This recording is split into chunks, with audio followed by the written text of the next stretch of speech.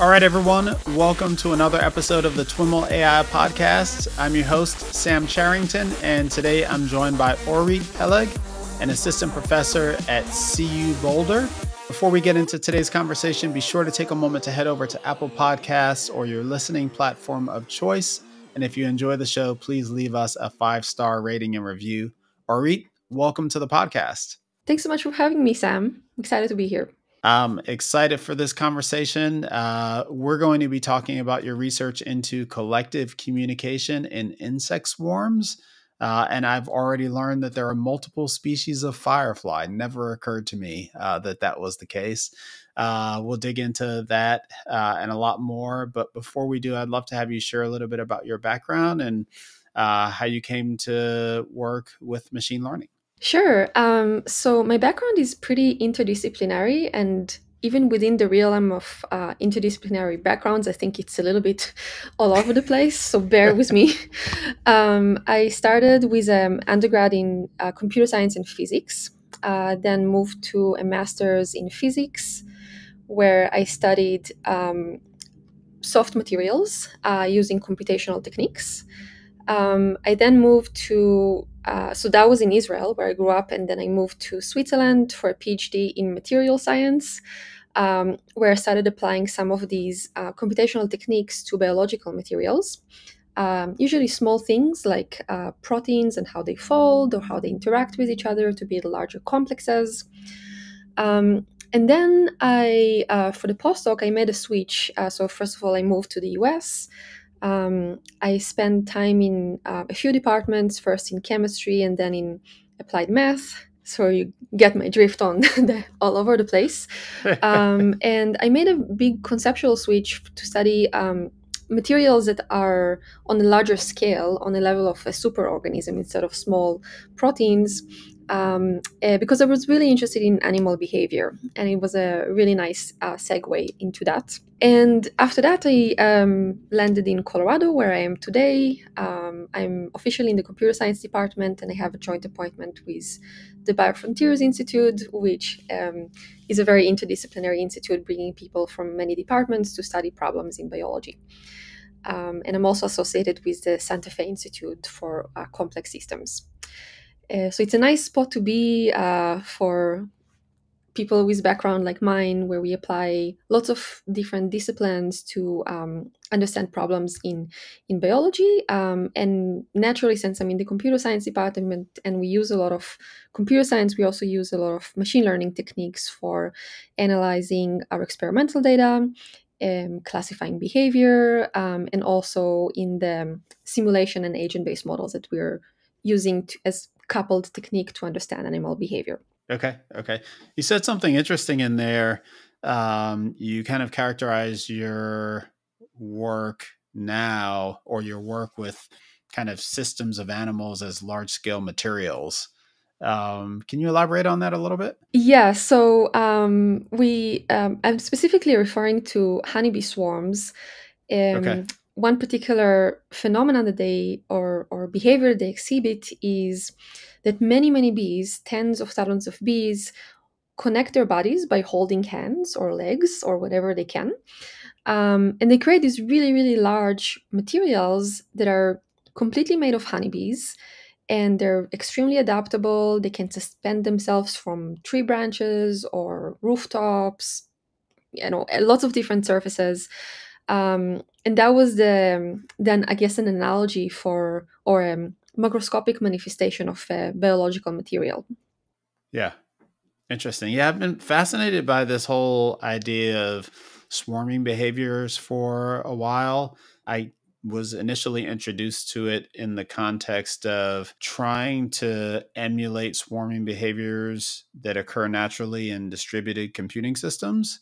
And this idea that you can take kind of a set of simple primitives or rules and have each system or each participant in a larger system kind of implement these simple primitives without any knowledge of what anyone else is doing. And then you have these kind of emergent behaviors across the broader system.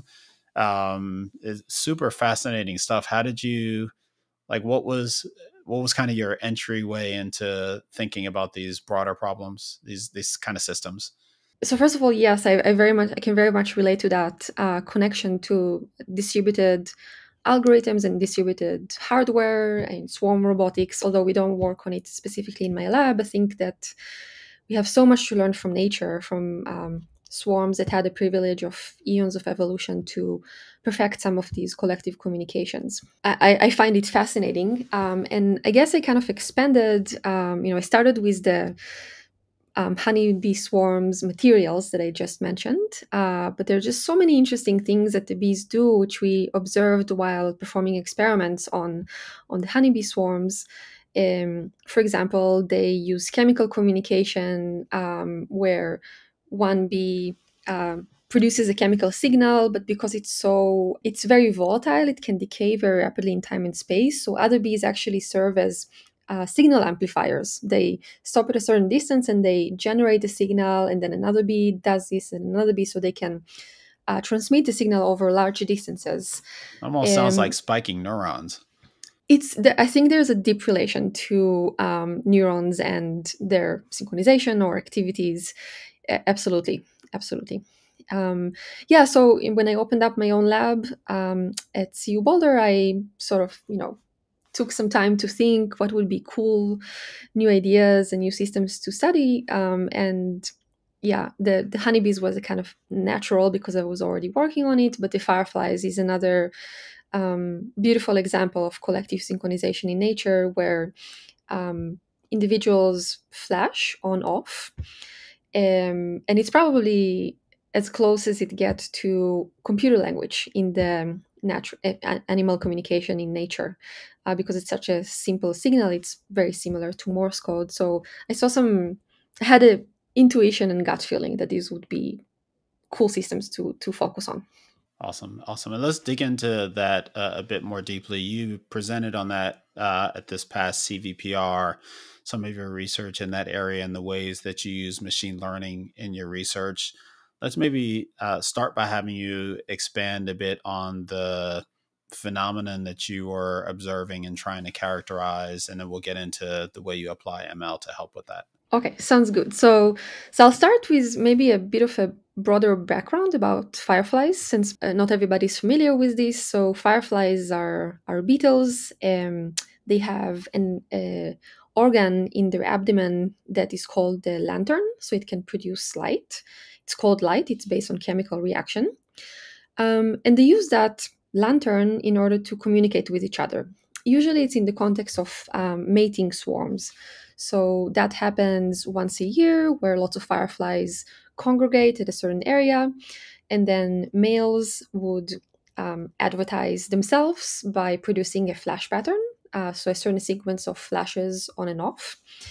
And then if a female perceives that signal and likes it, and there's lots of different ways to understand what a female likes, she would respond also in a species-specific pattern.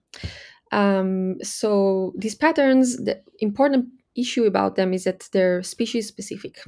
Each species, and there's thousands of species of fireflies, has its own unique flash pattern. Can you imagine that if there is, let's say, one firefly in an area, if you're just observing one firefly, then it's pretty easy to connect the dots. So you know that there's one firefly here. Every time you see a flash, that came from that one individual, so you can easily connect the dots and kind of construct the flash pattern that this individual performed. But as soon as you have more fireflies and you cannot see them when they're not flashing, this becomes a really hard problem. How do you connect the dots? How do you know which flash came from which individual? In a sense, it's similar to the cocktail party problem, that it's a classical problem studied in neuroscience, where the idea is that you're present in a loud room with many people, but humans are really good at focusing on the person that they're speaking to. And it seems like fireflies are somehow able to do it as well, but we don't really understand how they do that. So we do know that there's two main groups of fireflies species. There's fireflies who synchronize their flashes, and then naturally that increases the signal to noise ratio of the collective swarm. And there's fireflies who don't synchronize their flashes. So my lab studies both groups. For the synchronous fireflies, the species that we started working with a couple of years ago, we try to understand how they synchronize their flashes. So there is, it's actually it's a known phenomena. People knew that fireflies can synchronize their flashes for a long time, but it was kind of dismissed at first as maybe people were just imagining it. Maybe the observers blinking somehow makes it, when they perceive it, makes it look like the fireflies are flashing in unison. Maybe the boat, so it was in particular the first synchronous species were observed in Thailand on mangrove trees on the banks of a river. So people were on boats. So another potential hypothesis was that the movement of the boat is maybe changing something about the perceived signal. But no, it's after several decades of rigorous studies, it turns out the fireflies do synchronize their flash patterns. And there has been lots of mathematical models to explain how this synchronization might occur, but very little quantitative experimental data to actually validate these models. And that's the gap that me and my lab members were after. Got it. Before we dig into that, kind of returning to the thousands of species of fireflies, is the species distribution highly geographical, or is it the case when I'm walking down the street in July and see fireflies, I'm observing many different species at work? The information about their geographical distribution is a little bit sparse at the moment. Fireflies have been very understudied relative to other insects. But it is known that some of the species of fireflies do coexist. So it's not that uncommon to walk down the street or maybe in a forest and actually observe swarms that contains two species of fireflies. And then the problem, of course, becomes even more interesting because you can have synchronous species and non-synchronous species overlapping, and I'm really fascinated by how the females are able to interpret those signals and detect their own species. Kind of getting into the experimental part of your work, kind of how do you set up those experiments? And I'm imagining that's going to lead us to the role of computer vision. Yes, yeah, exactly. So I mentioned that until a few years ago, there wasn't sufficient quantitative data to validate the models, and we wanted to acquire that kind of data. And nowadays, actually, with very simple cameras, GoPros, sometimes even with our smartphones, we can capture the very dim light of the fireflies. It wasn't the case always, so I think that's one of the reasons it has been a bit understudied. So what we do is we go to the field with cameras. So it's kind of an unusual experience for computer science professors, PhD students, and postdocs. We all go together to the field, which is really exciting. So we get to see the fireflies, and we record their flashes.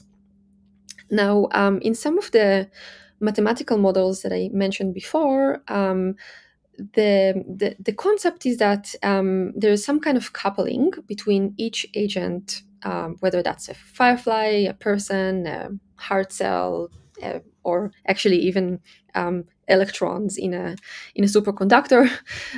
They're somehow coupled to their neighbors. That coupling can decay as a function of distance between the two agents, which makes sense. If we think about fireflies, maybe as they get further and further away from each other, the light is dimmer and dimmer and they cannot see each other very well. So space is really important. We really want to capture where and when the fireflies flash. And to capture the spatial aspect, we need stereo vision. So we have two cameras, and that kind of works like our own depth estimation as humans. We have two eyes, so we can capture, the same object from two different views, and from that triangulate how far away that object is. So we do the same thing with fireflies, and stereo vision has been very well used. So there's actually code to interpret these kind of data. But we extended that method a little bit to eliminate camera calibration. Camera calibration is one of the most annoying things in stereo recording. You have to go, especially when in the field, you have to calibrate the cameras both temporally, so make sure that the same frame from each camera view is synchronized, as well as spatially. So you need to know the exact relative positions of the camera. And what we did is, we could only do this because the firefly flashes are so bright in comparison to the background. We actually use the firefly flashes to calibrate our cameras. So we apply some basic computer vision, we threshold the image to find where the flashes are in both camera views, and then we solve the alignment and calibration as an optimization problem. So we find out, for example, how many flashes were recorded from each camera view, and we plot that as a function of time. And then we align this information from both cameras until they match. So it's in a sense an optimization problem where the output is what was the temporal difference between the two cameras. And do the cameras always have the exact same field of view, or do you also have to account for kind of overlapping but not perfectly aligned field of view? Exactly, they're not perfectly aligned. So, but we use the fraction of the field of view where they do align. So that's a good point, and we have to account for that. Yes. And so, in terms of the optimization problem, are you using any particular algorithms to do that, or? Yeah, so we're using some well-known I guess optimization code. Some of the codes that we usually, depending on how many parameters we need to optimize, for the temporal aspect, it's really just one parameter, which is the time difference between the camera. For the spatial arrangement, there's actually more parameters because each camera has a three-dimensional position in space, X, Y, Z, and actually it's represented by a 3 by 3 matrix. So we have enough parameter to start worrying about using more efficient optimization code. So we use a lot in the lab a method called CMAES, covariance matrix adaptation evolutionary strategy. That's a little extension of that.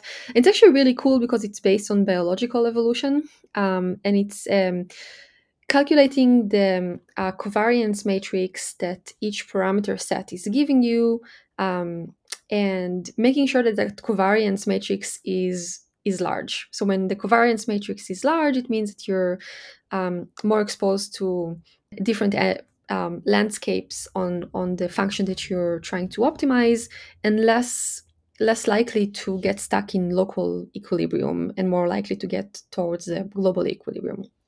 That's just one example, and there's a few other methods that we use, and we haven't invented them. They're really just out of the box methods that people use for solving optimization problems. Got it. And where does the evolutionary aspect of that come into play? There is, in each generation of the optimization code or optimization function, there is basically a for loop, and there's a certain number of points on the landscape. Each point corresponds to one parameter set. And these points, we kind of keep count whether they helped increase the area of the covariance metrics or decrease it. If they helped increase it, then they're more likely to survive the next generation. And that's where the evolutionary aspect comes to place. There is a fitness function to the points on the energy landscape, in a sense. Interesting. And on the temporal side, is it are you doing some kind of like sliding window kind of thing where you're just trying exactly. to see where? And so once you have that aspect of machine learning is just helping you kind of set up your experiment and know where your cameras are and get them all aligned, do you use machine learning further along in the research or the experimentation process? So that's the main aspect for the data acquisition, and I just want to point out that we don't do it only for ourselves. We're actually hoping to really extend the data acquisition, and there's an ongoing increasing attention to firefly behavior. So we hope to be able to actually crowdsource data acquisition, and for that, eliminating the calibration process is really crucial. Oh, wow. So allowing someone to just download this onto a couple of phones and Yeah, put them on a tripod or something and start to collect data? that's what we hope to do. And actually, this year we have an amazing group of scientists and just firefly enthusiastic people who are volunteering to help us collect data, and we're testing that method. Um, And is these alignment steps that we're talking about, is that a post-processing step, or are you trying to do some kind of real-time alignment? so it's actually a post-processing step, although in post-processing it can also be aligned along different windows of the recording. um, which means that anybody who has a pair of cameras can potentially just record and then send us the data, and we can do everything in post processing. So there's no, you don't need anything else besides cameras and tripods. Talk a little bit about what you do with the aligned data once you have it. Okay, so the once we have the aligned data, there's two main ways that we use it. One is to understand firefly behavior, how they're synchronizing their flashes, for example. And I can talk more about that. And I'll just mention the other way that we use it is for population monitoring. Um, so as I mentioned, each species of firefly has different flash patterns. So just by using this recording and tracking the fireflies in 3 dimensions, we can reconstruct what was the flash pattern. And from there, we can identify the species of the firefly using, again, machine learning techniques. And that's important for firefly conservation, which has been generally neglected until a few years ago. And turns out that fireflies do suffer from population decline due to climate change and due to light pollution. Um, so there's an increasing amount of programs that are trying to objectively characterize the firefly populations. Um, right now, the way that people measure firefly populations or quantify them is kind of by eye. So they go out to the field and try to count how many flashes they see in which species. But that's really hard to do once you have lots of individuals in the same spot. So we hope that our more passive way to record fireflies is going to help there.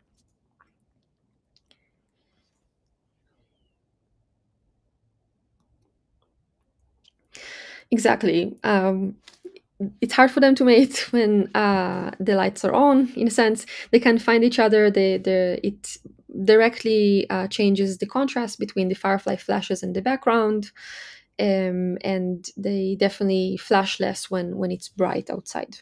So in your description of the ways that the things that you're doing with the data, you mentioned identifying the synchronization patterns, identifying the individual fireflies, I guess, in a frame or in a video, and kind of tracking their movement through the frame. It sounds like there are a bunch of potential ML applications in all that. Do you use machine learning for those areas as well, or more traditional methods?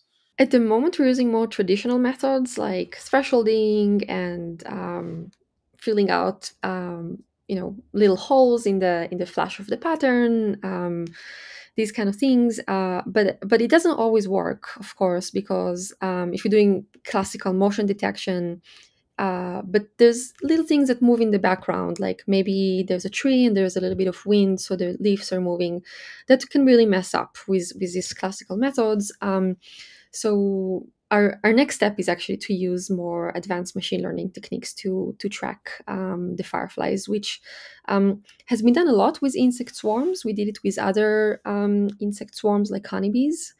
It seems like it's a possible approach, and we haven't done it yet, but we hope to do it as the next step. And I'm imagining that kind of collecting and labeling, curating a data set is one of the big challenges to overcome in order to make it all work. That's always a challenge. Yeah. So yeah, preparing the training set basically is always maybe the most time consuming thing. So you mentioned honeybees again. Talk a little bit more about what you're looking at when you're studying honeybees. Okay, so honeybees, totally different animal. Let me just give you a very brief background. So honeybees live in very, very large, usually congested colonies.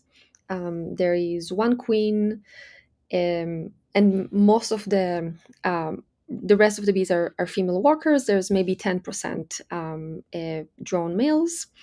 And the numbers we're talking about is tens of thousands, or even more sometimes for a particular colony. So it's really, really large. And the communication there is extremely distributed. There's a queen, but the queen doesn't really tell them what to do.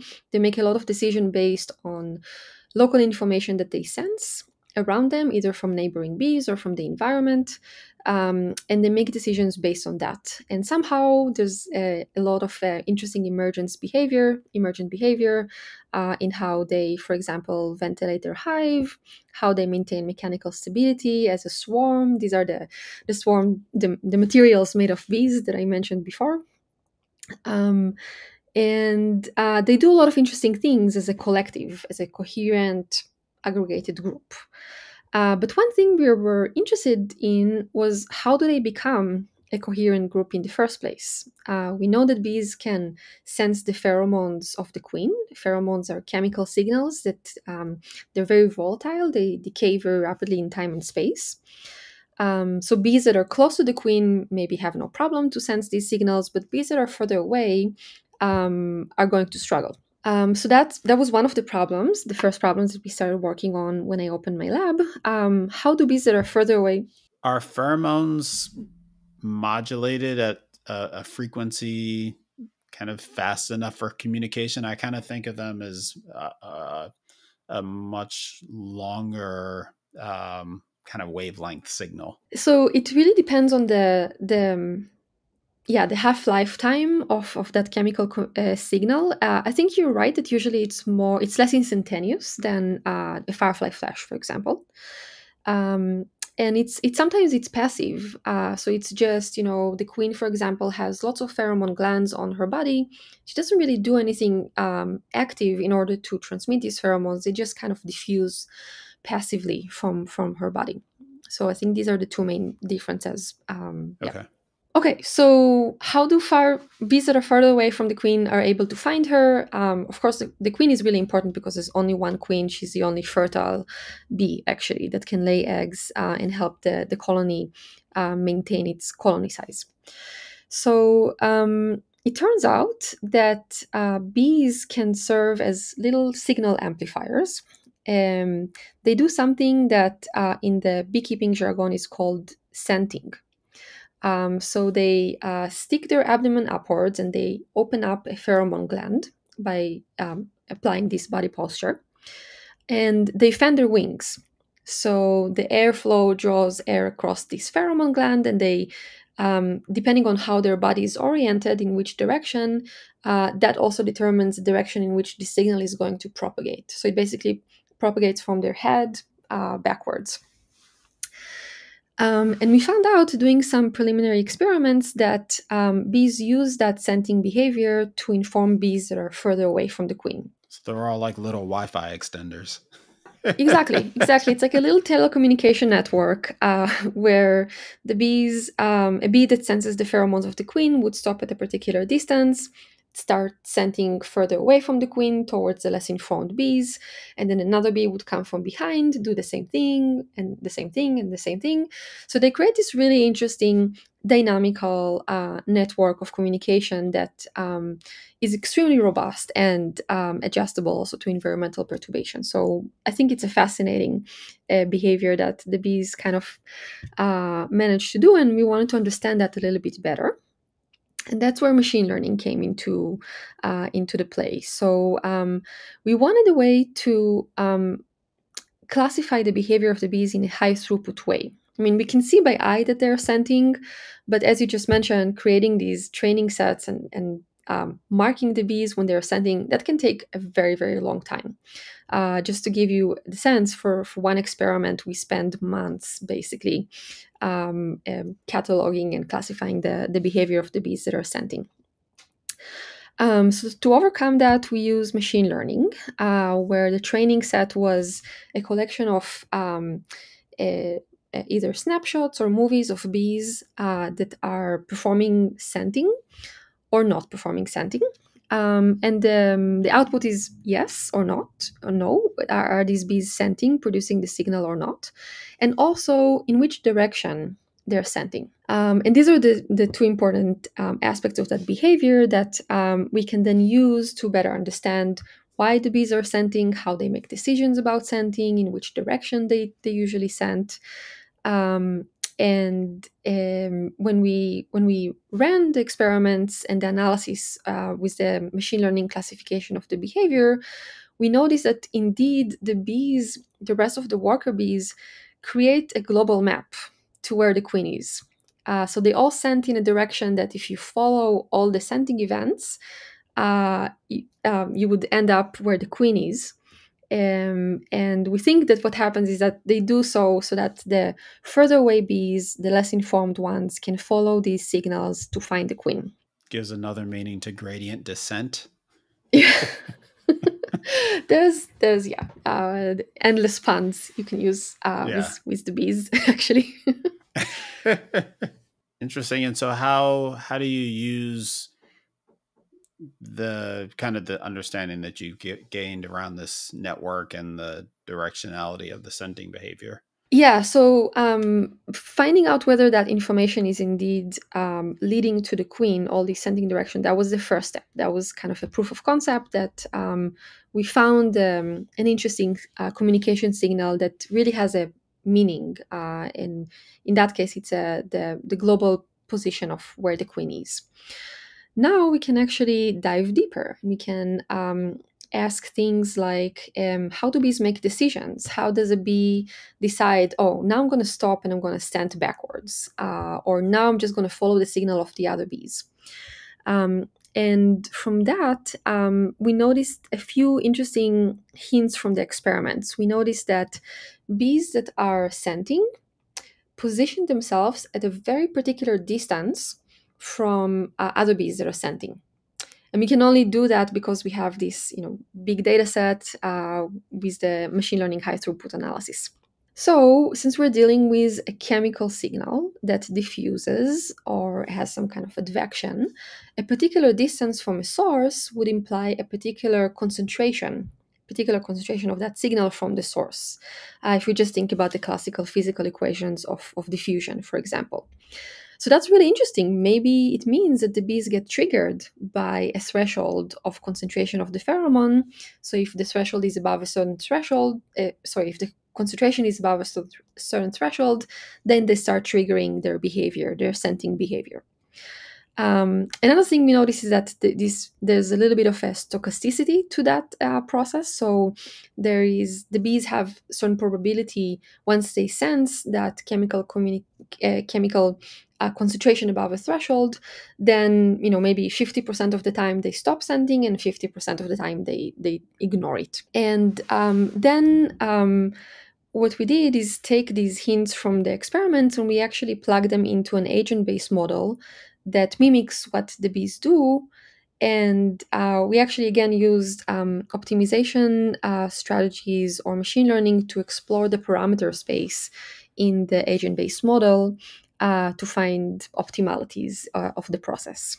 Interesting.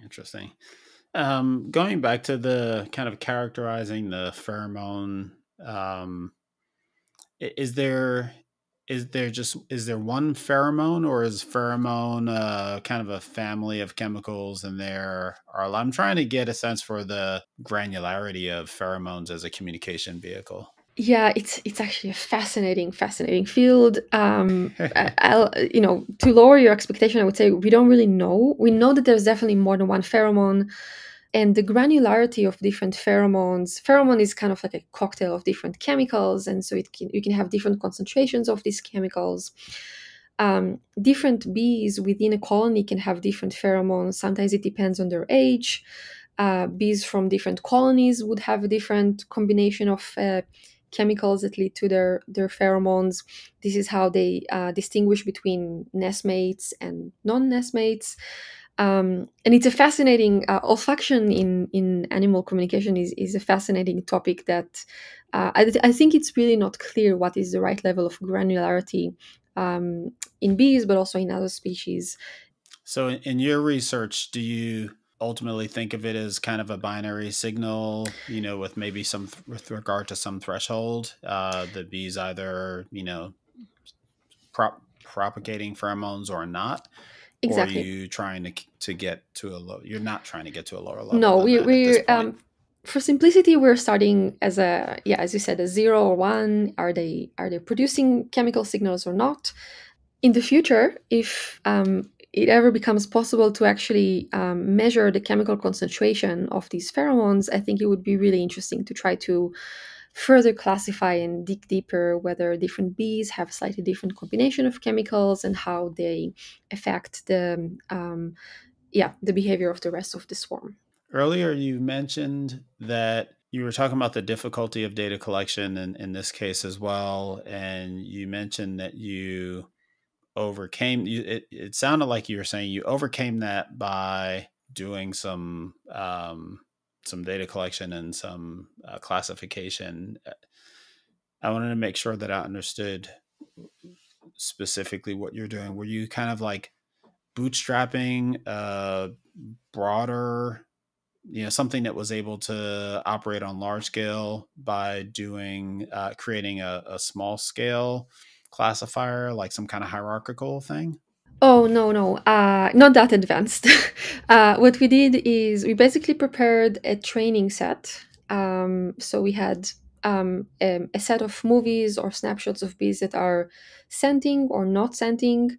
Those were hand labeled, and also the body orientation was hand labeled.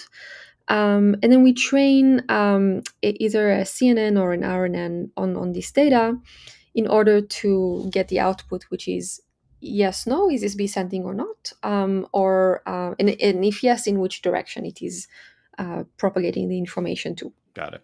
Got it. And then you're applying that kind of frame by frame on these images that you capture, and are you creating like some kind of, at each for each bee, like a point vector of like if they're scenting in what direction, that kind of thing? Exactly. And then what we do is integrate, we take all these vectors and we construct a higher dimensional surface from the vectors are kind of gradients, and we treat them as gradients. We reconstruct the surface. So then high values on that surface should correspond to where the target is. In this case, it's where the queen is. In terms of kind of next steps for both the fireflies and the honeybees and any other species that you're investigating, are there things that you're seeing kind of coming down the pike in the, or kind of already established in the machine learning world that you think are promising for your research and are looking forward to applying? Yeah, so one thing we already kind of talked about briefly was applying more sophisticated machine learning computer vision tools for firefly behavior. I think that's absolutely necessary, and I think it would help us a lot get rid of environmental noise and capture more flashes. We might also be able to capture something interesting about the movement of the firefly. So I only mentioned temporal information, but the fireflies are actually moving. And when they're moving, they're almost like drawing, a line, particular shape with their flashes. So we're really wondering if there's any further information encoded in the movement as well, and we're hoping to extend our both tracking and also species classification based on that and the movement as well. And that wouldn't be unheard of. Don't bees have like communicate via movement patterns or something like that? I think I remember reading Yeah, that. yeah, yeah, very true. So the bees use the waggle dance to inform other bees about a target that is usually further away. So they use the scenting for things that are within a few meters. Beyond that, they're actually using the waggle dance. That is a slightly, it has slightly different accuracy, but it's fine, for long distances. And the waggle dance basically tells the bees that can perceive that signal, um, where is a good source of food or a nest site, how far it is, and in which direction they should fly. Yeah. So there's actually lots of different communication signals in bees that can be characterized with machine learning, computer vision tools like the waggle dance. Maybe there's auditory signals that they use, and actually, people keep finding more and more new communication signals that the bees use. Usually, they're based on just a person kind of staring at what the bees are doing and then notice some patterns, but actually using machine learning tools can be a really powerful ways to more subjectively find some interesting new communication methods or signals that the bees use. And that to me suggests kind of unsupervised type of an approach or clustering approach. Is that something that you've experimented with? Yeah, I'm definitely familiar with the methods. We haven't tried it on the bee communication or experiments that we work with in my lab, but I think it could be a really promising future direction. Yeah. All right. Well, Orit, thanks so much for taking the time to share what you've been working on and the way you're applying machine learning to study communication in insects. Super fascinating stuff. Thank you so much. It was fun chatting with you. And thanks again for having me.